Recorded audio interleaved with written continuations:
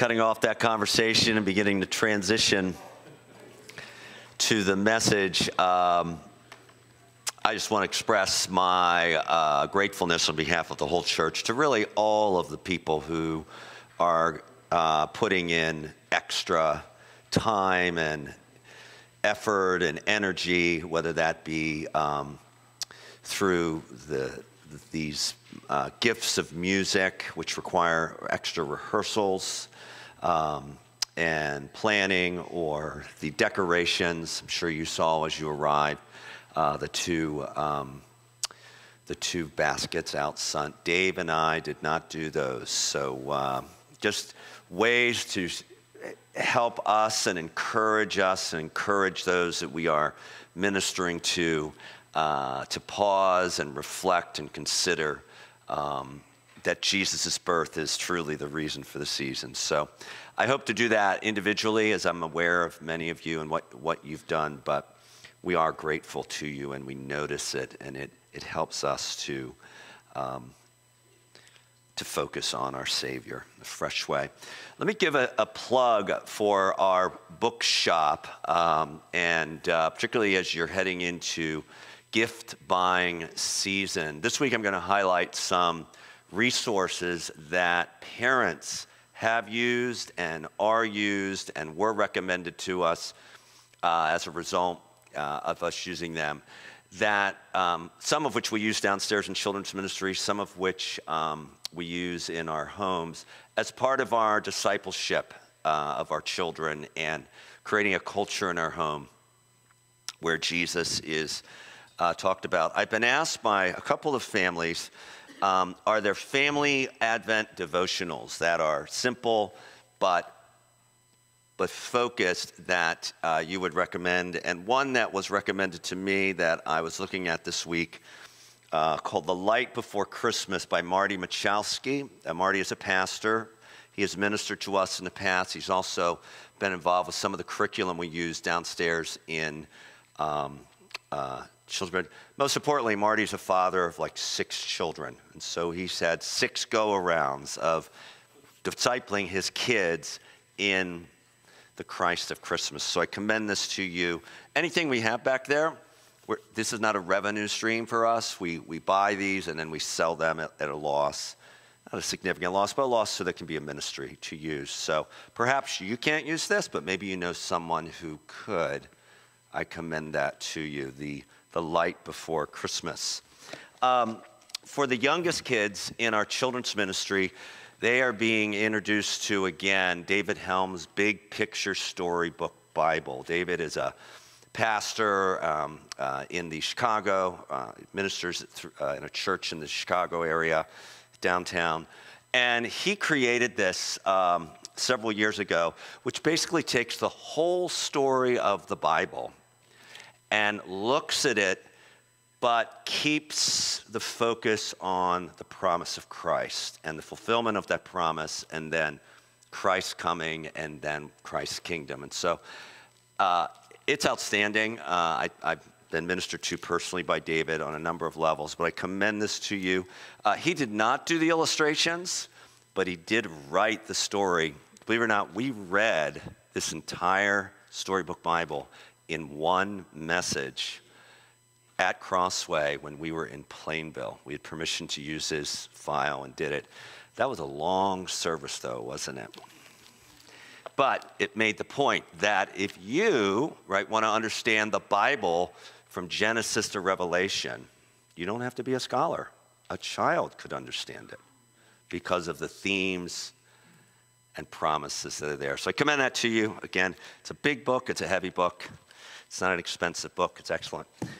And then lastly, I think the most effective tool, in parenting and when it comes to resources, is when their parents are reading the Bible, When they're reading the Word of God and it dwells richly in them, then it will flow from their hearts. So we have a number of books back there, ESV.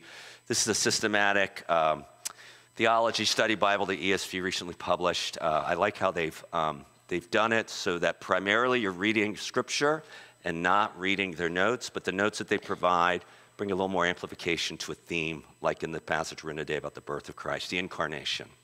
There's a men's devotional Bible back there. There's a women's devotional Bible. They are outstanding. I know some of the contributors, and I highly commend them to you. So parents, be blessed through those resources. Please open in your scriptures to Isaiah chapter 9. Remarkably, my voice has returned. We'll see how long it lasts. God has heard my cry for mercy. So I have the long cold. This is the third week of this cold. But it's a privilege to look at this passage together. We're going to read verses 6 and 7.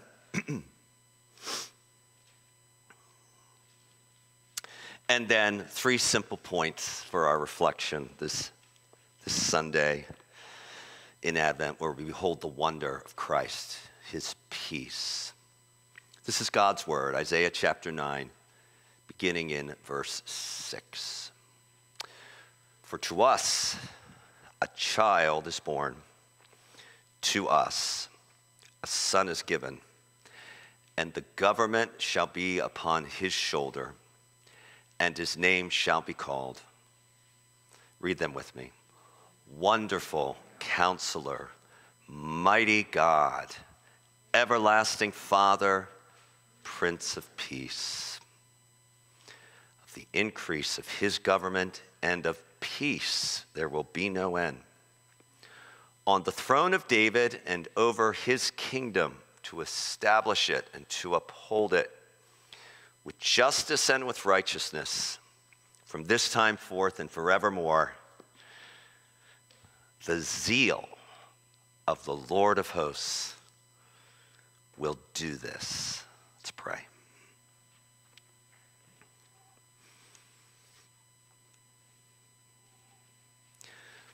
Lord, these are familiar words for some of us and for others of us in this room or perhaps via the stream.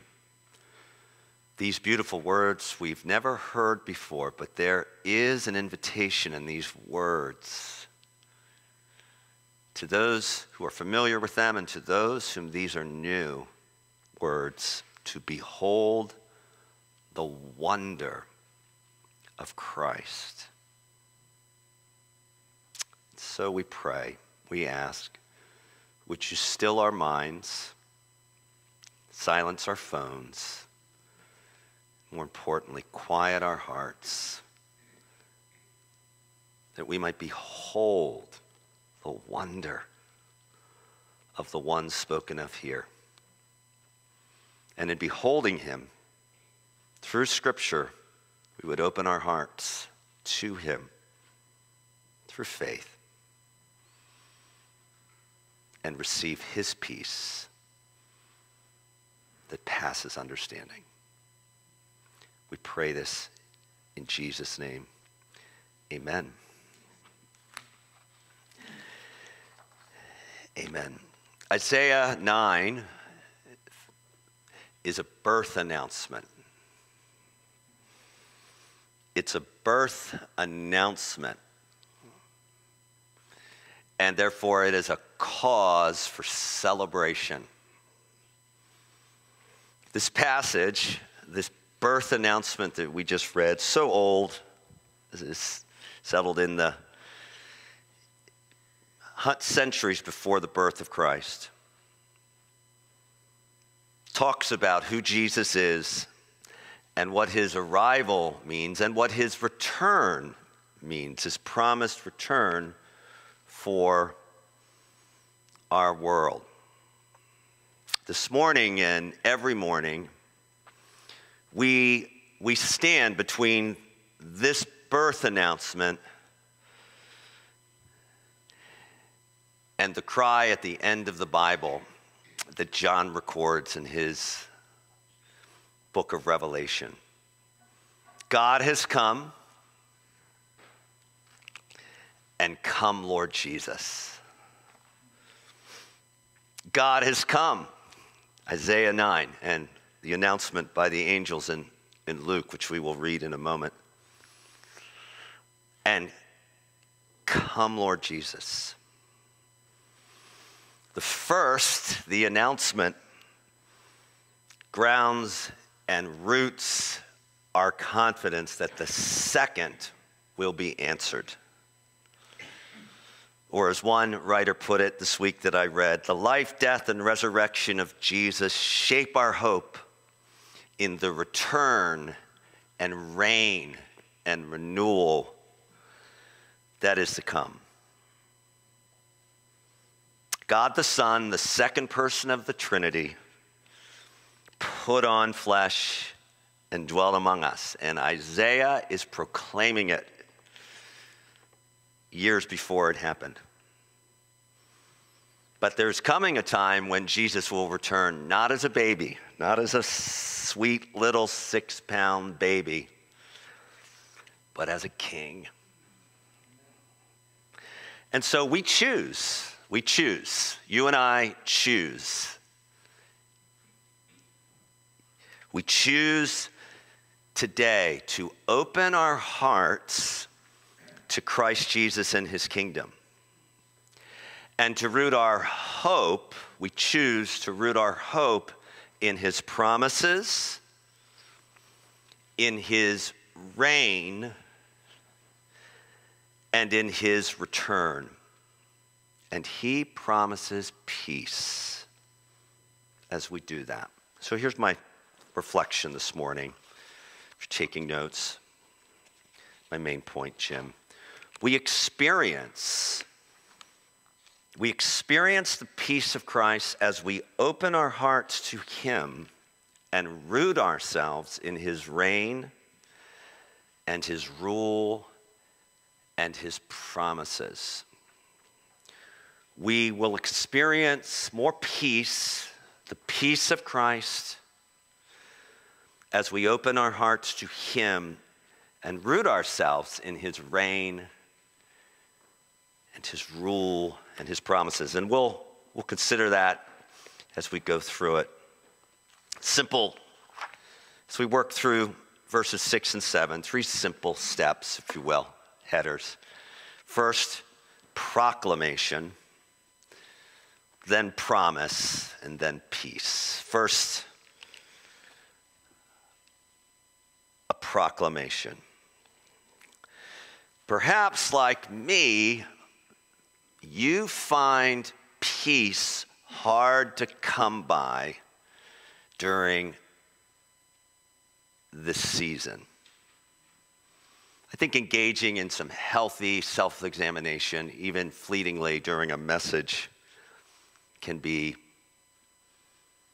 helpful. It is hard to come by peace.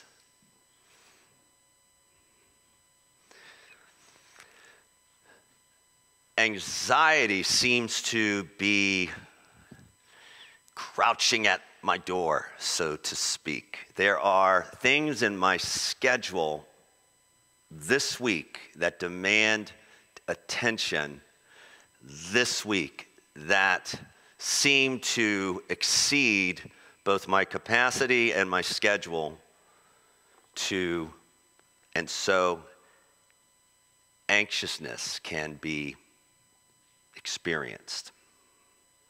And I know that because when I wake up, those tend to be the things I'm thinking about before my feet hit the bed, or floor rather.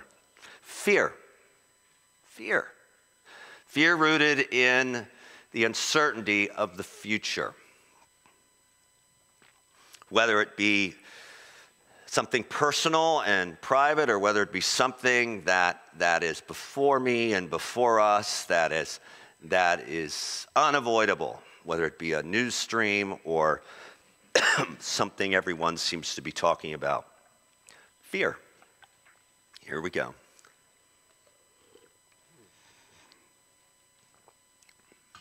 That is really hot.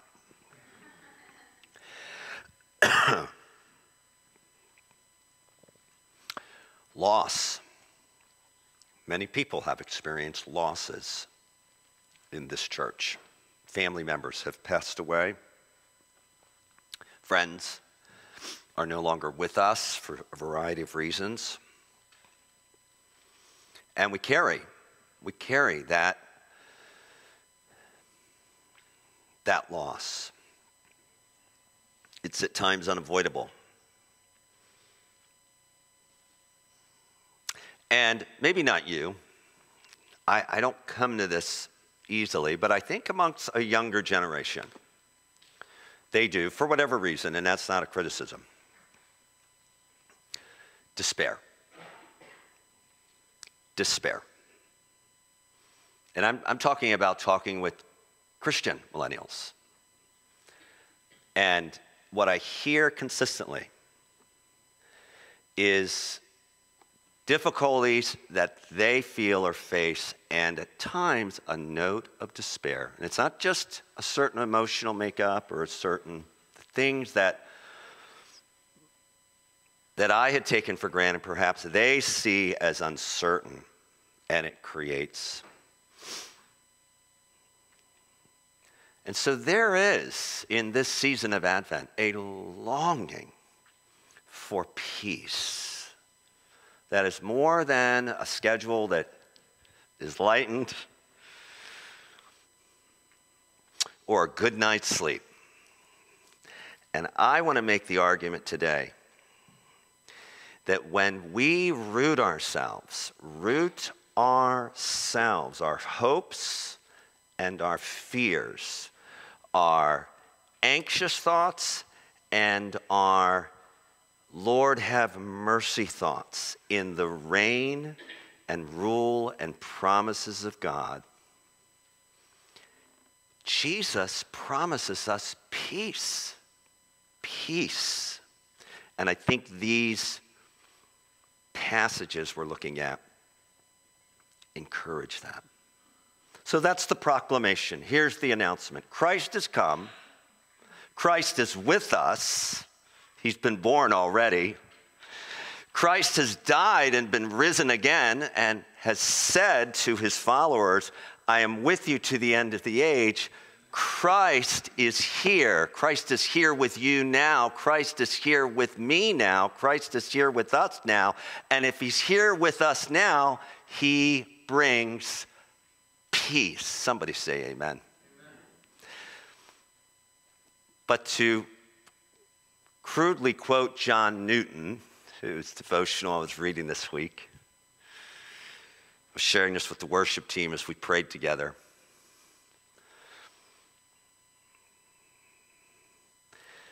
The peace that Christ brings is not a what. It's not a thing.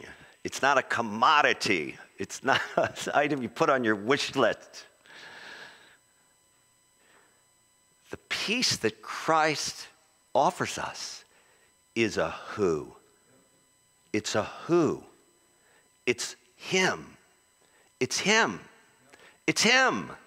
He is our peace. Amen?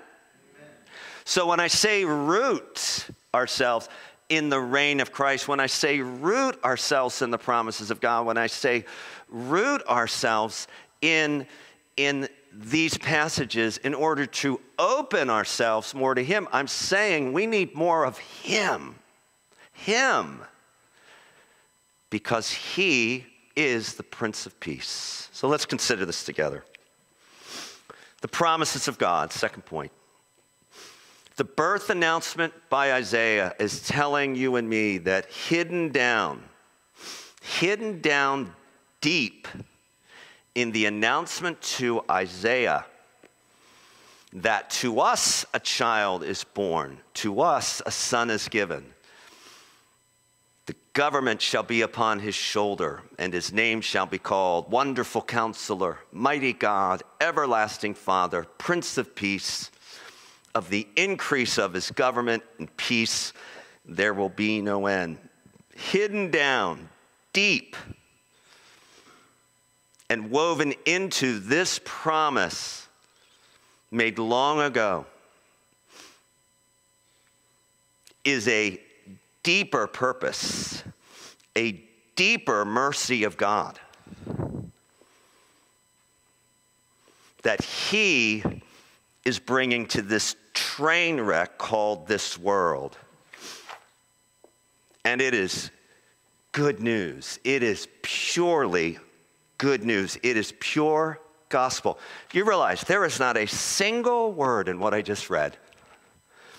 And if there is, you show me, because maybe I missed it.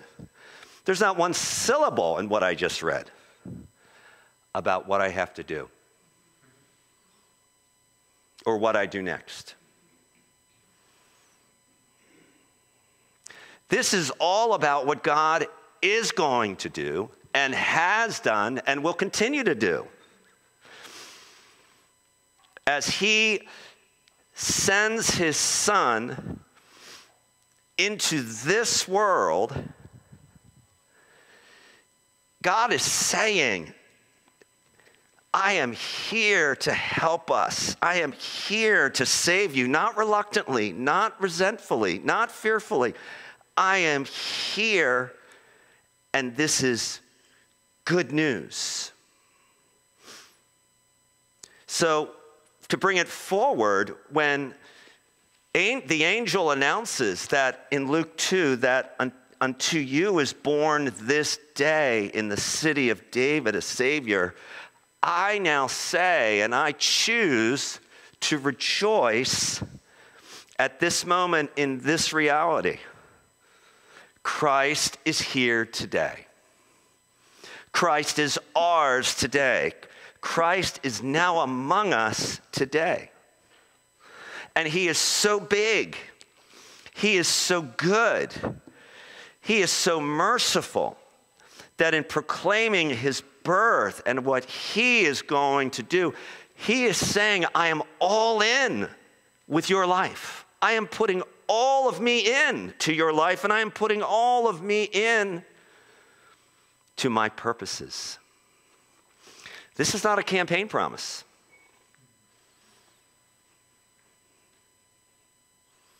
This is a blood-sealed covenant promise that goes all the way back to Genesis, running right through Abraham, through Noah, into the Davidic kingdom, all the way to its fulfillment.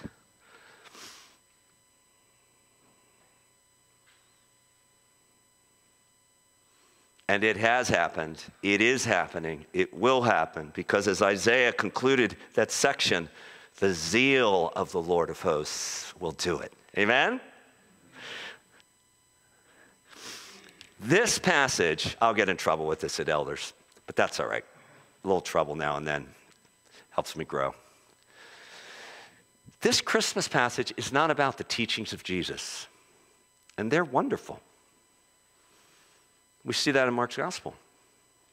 This is not about the miracles of Jesus, although the birth of Christ is a miracle.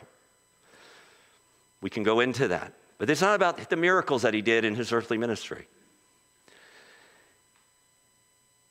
It's not about the cross of Jesus or his resurrection, although we know the rest of the story.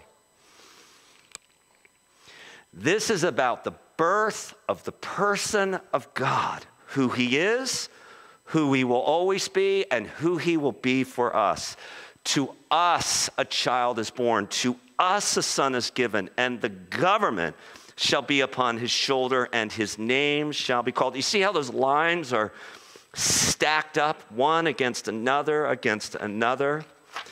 Don't know much about Hebrew, but I know this. When the writer piles up those lines, he's doing it for emphasis, and this emphasis adds meaning, and this meaning makes an exclamation point. When Jesus was born in Bethlehem, in weakness, as a baby, his kingdom was already established and it was secure.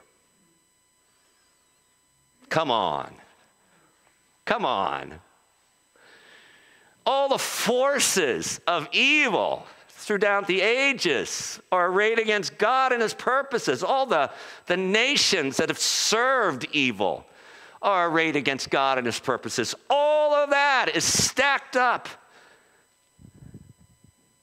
And you mean to tell me that when God replies and responds, and he leads out, right, onto the battlefield, so to speak, if you can picture a moment like that.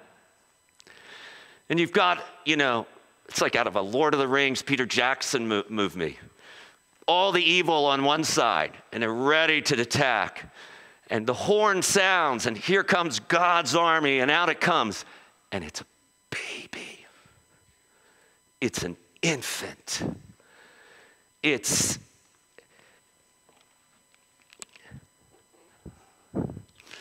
God's ways are always surprising, aren't they? And God's answer is not of this world.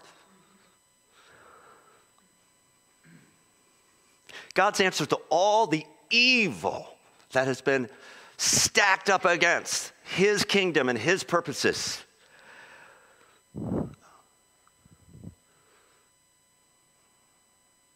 is his infant son. That is God's super weapon.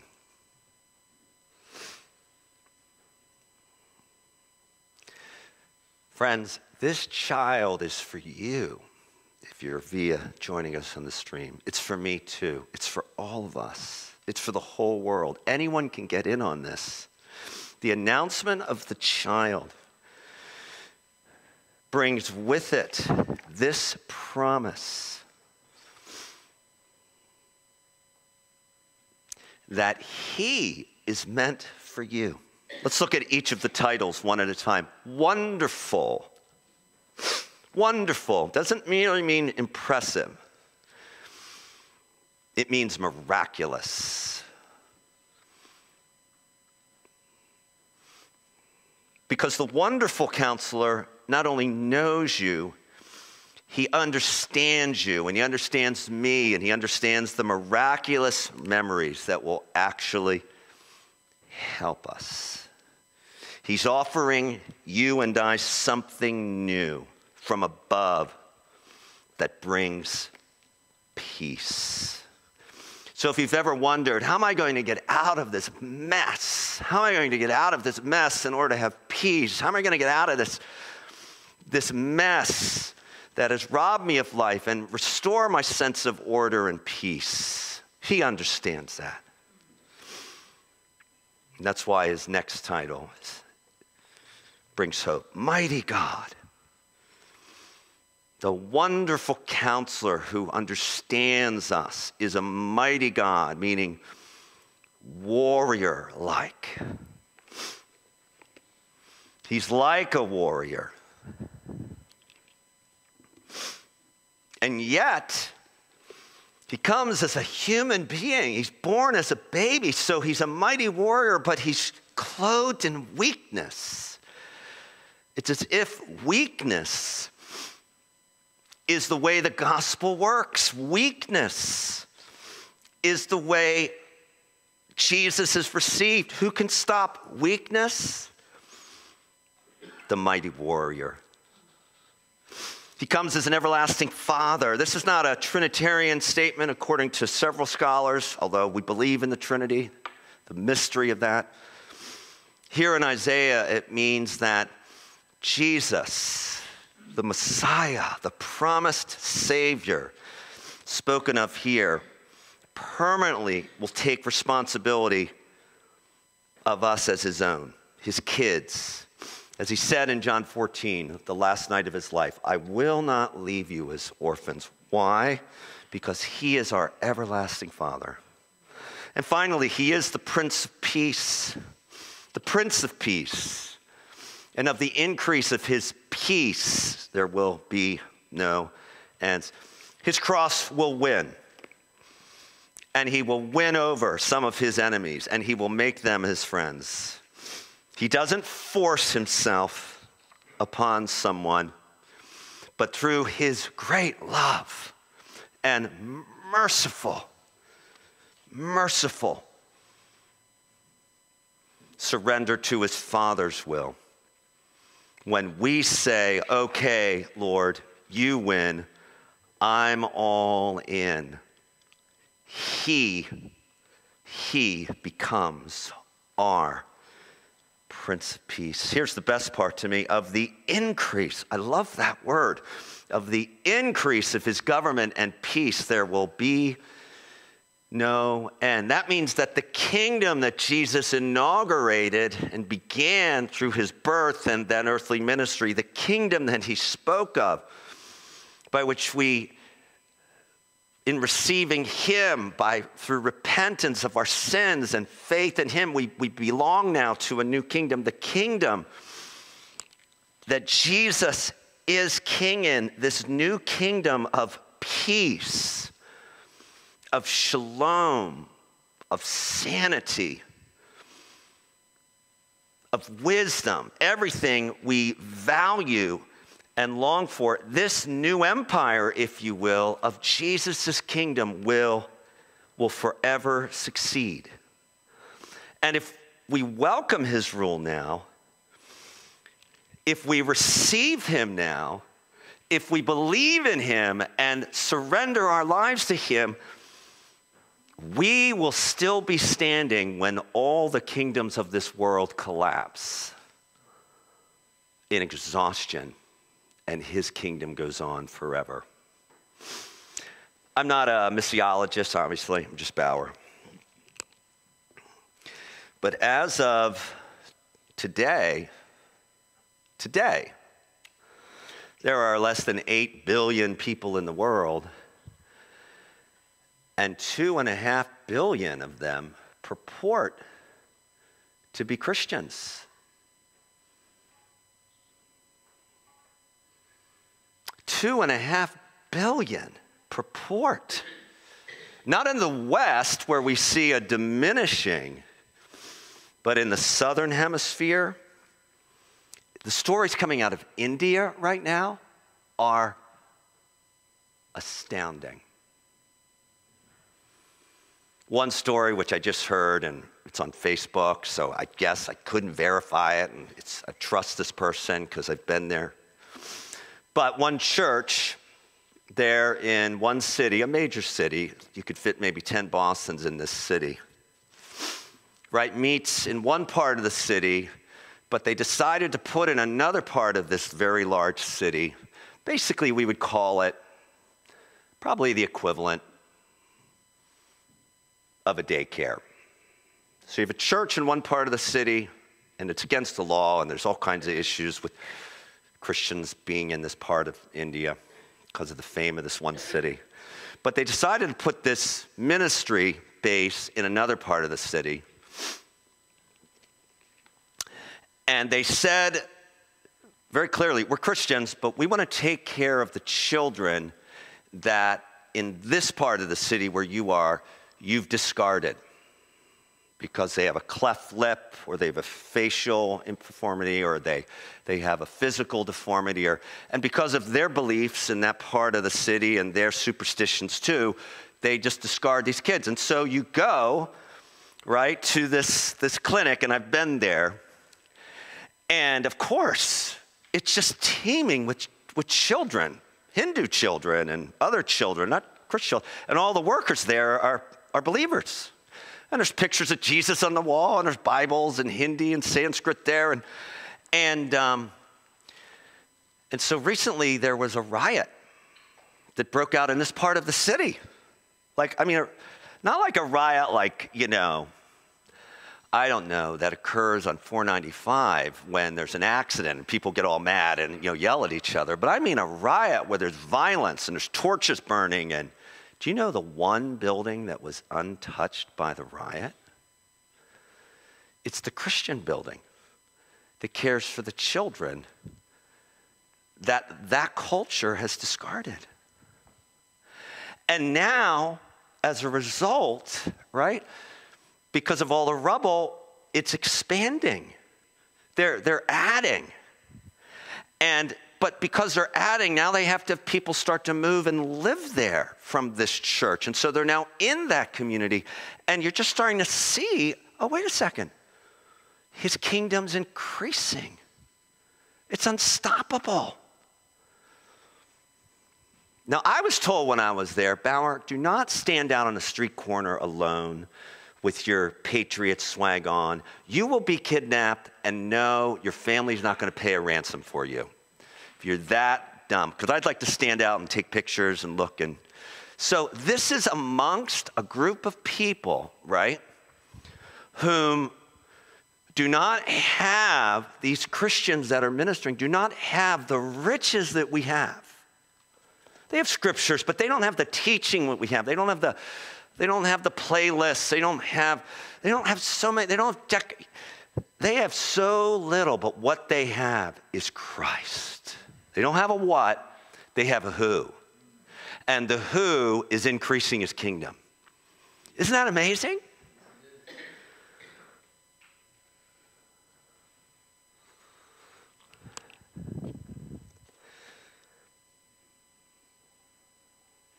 When we welcome his rule into our lives, the things that are exhausting us, the things that we think will secure our peace, but in the end, seemingly exhaust us, are God's merciful messengers that are saying, there's peace, but it's not a what, it's a him. Turn to him. I'm saying to Christians, look to him. Open your heart again to him. Because it says here, of the increase of his peace, there will be no end.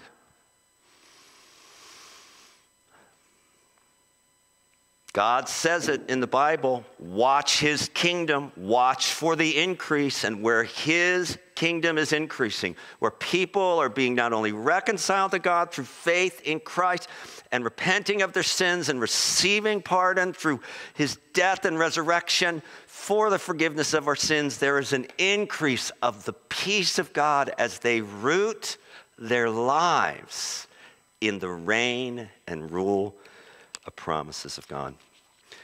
And the zeal of Lord of hosts will do this, which is my final point. We have a proclamation, we have the promise of peace, and we have now the peace itself. What is it that secures your and my peace forever? It's the zeal of the Lord, the passion of God moving through history. It's the promise and passion of God in the heart of God as he moves all of history to the triumph of his Son. I love that word, zeal. It's rendered by some, literally the word fire. And I think what it communicates in verse 7 is that when we are disheartened, God is just warming up.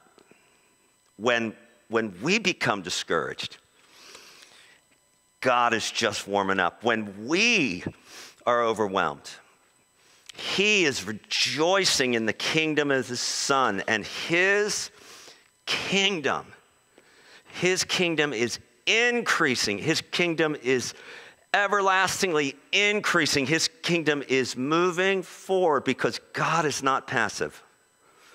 He is not passive.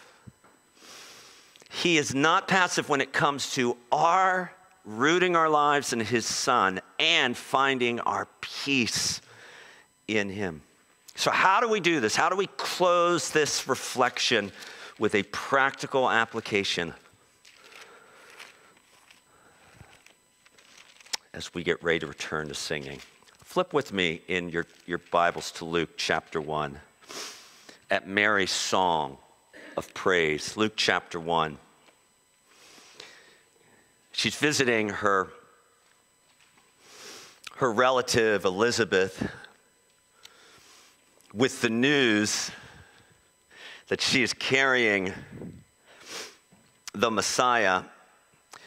And Mary begins to sing in verse 46, "My soul magnifies the Lord, and my spirit rejoices in God my Savior." So she's rooting, right? She's rooting her hope, she's rooting her joy, she's rooting her faith in the reign and rule of God through the revelation of the Messiah.